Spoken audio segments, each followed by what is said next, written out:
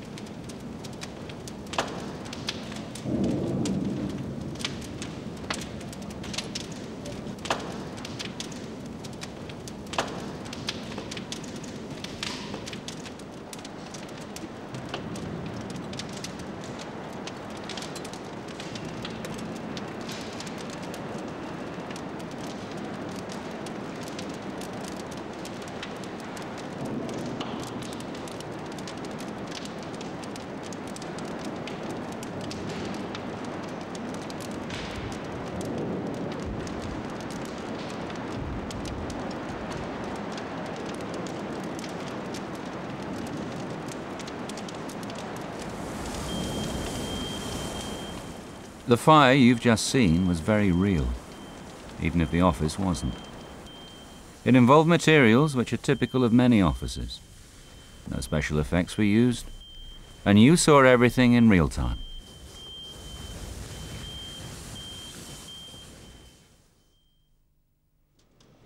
But of course our fire was no accident. It was set up and ignited purposely, then filmed by experts for your benefit. What benefit?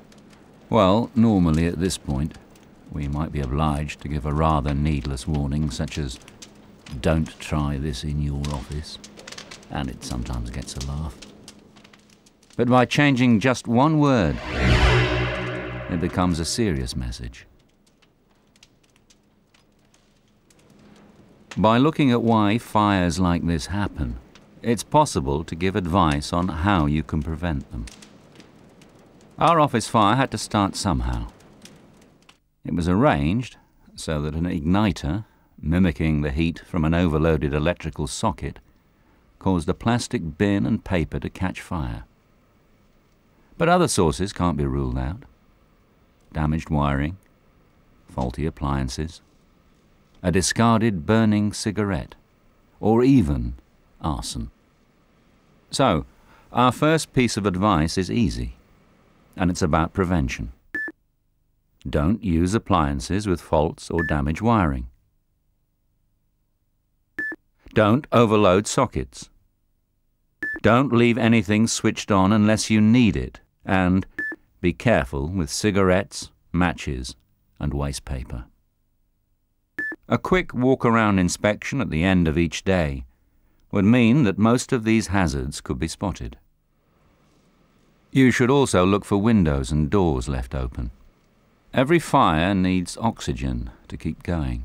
Starved of oxygen, as it would be with all windows and doors shut, a fire like this becomes much less severe, more contained, and it's even possible that it will go out on its own. So, here's our next advice. Make sure windows and doors are shut when everyone's gone home. The people using our office haven't been too careful, as you can see. And after only 60 seconds from the first flame, a fire has taken hold.